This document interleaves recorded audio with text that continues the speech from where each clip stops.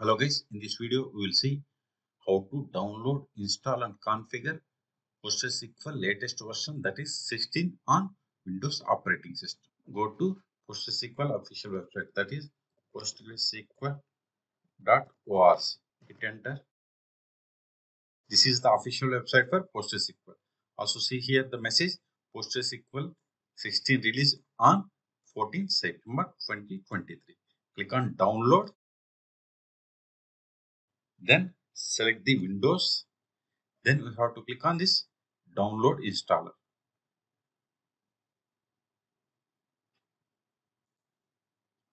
See, we have the PostgreSQL version, operating system types. Okay, you can download from 9.3 to 16. This is the latest version. So you have to click on this download button. Once we click on download button, it automatically starts downloading. If it won't starts downloading, then you have to click on this click here. In my case, it has started downloading. Go to downloads. See, I have already downloaded the PostgreSQL 16. So I'm canceling this one. In your case, wait until PostgreSQL 16 download completes. Now click on this PostgreSQL Windows.exe file.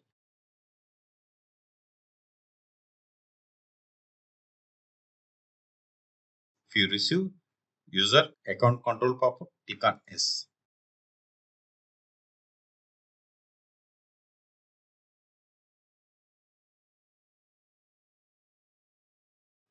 See, this is the setup wizard. So click on next, and this is the installation directory. If you want to change, you can click on this browse button, then provide the path.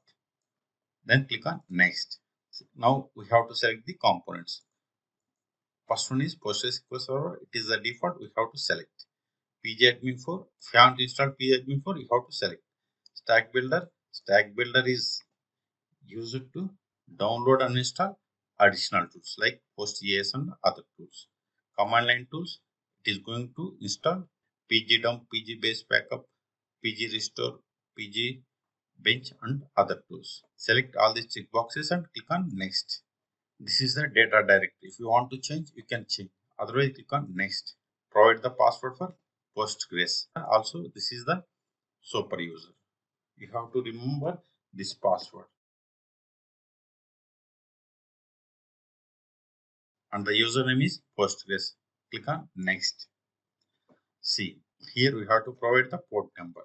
The default port number is 5432. Provide the port number as 5432. But in my case, I have given 5434 because I have other versions installed. So give 5432. Then click on next. Select the local settings. I'm going with the defaults. Then click on next. See, this is the pre-installation summary, like installation directory, server installation directory, data directory, port number, post database super user, and other tools information. Click on next. Click on install.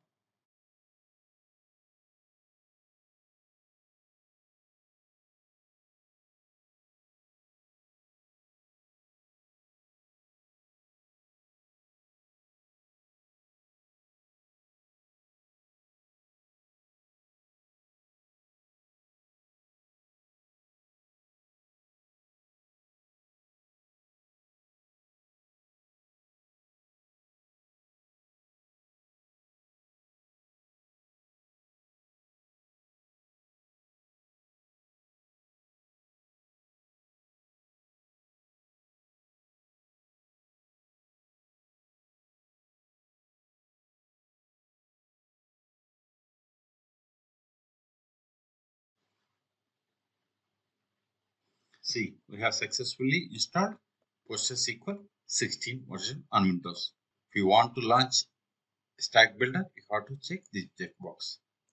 Otherwise, uncheck it. But keep the checkbox as it is and click on Finish. Then it will launch the Stack Builder installation setup wizard. Select the database from the drop down. Click on Next. It is going to download applications. See, here we can select the applications. Suppose if you want to install PostgreSQL, then you have to click on Next. The same way database servers, you want to install any one of them, you have to select, but it is already installed. So click on web development. If you want to install PEM, HTTP or anything, you have to select and you have to click on next. Then you have to click on install. Wait, it is going to connect to a server and it will download and install. See, it is trying to connect to the server.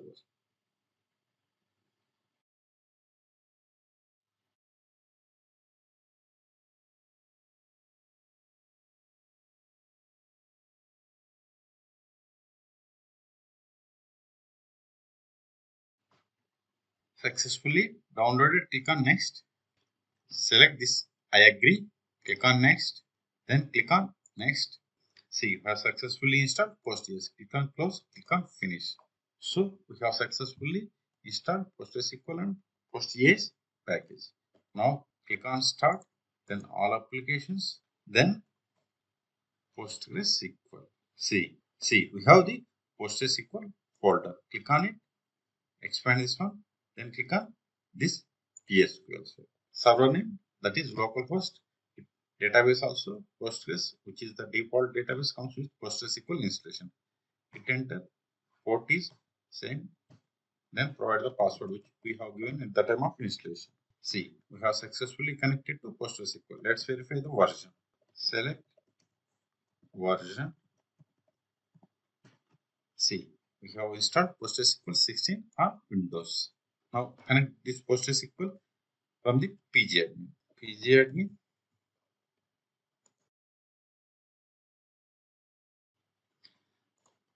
Wait until this pgadmin application opens.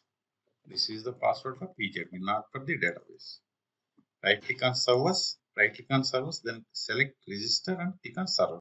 Server, then provide name as PostgreSQL 16. Name can be anything, but in connection, you have to provide the host name or IP address.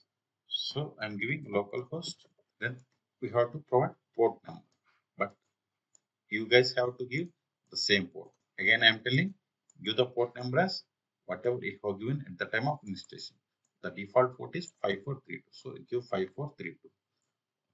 Okay.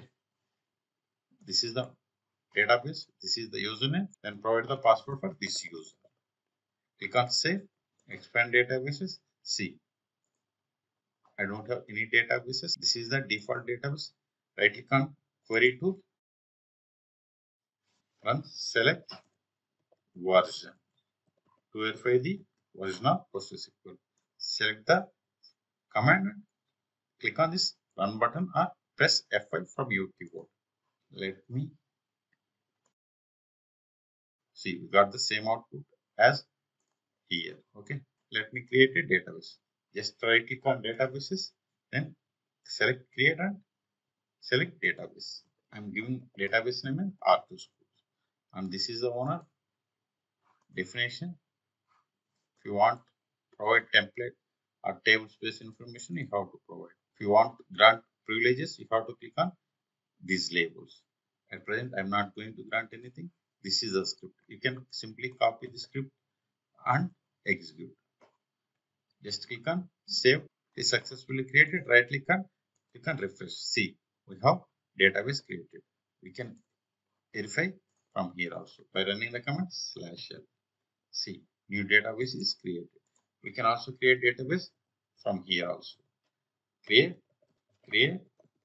database and database name. Here I am giving database name test123. Put the semicolon and hit enter. See, create database is success. You can verify again by going to pgadmin, right click and refresh. See, new database is created successfully. Let's see how to start, stop and restart PostgreSQL service on Windows. Go to services.msc.